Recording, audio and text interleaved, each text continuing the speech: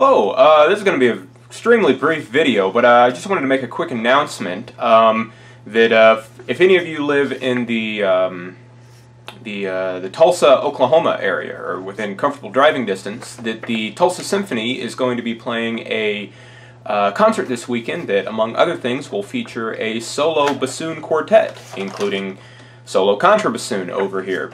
The specific piece we're playing is Michael Daugherty's Hell's Angels. If you're familiar with Michael Daugherty's better known Dead Elvis, you might Dead Elvis for solo bassoon and chamber orchestra, you might know that there's probably some more surprises to this piece.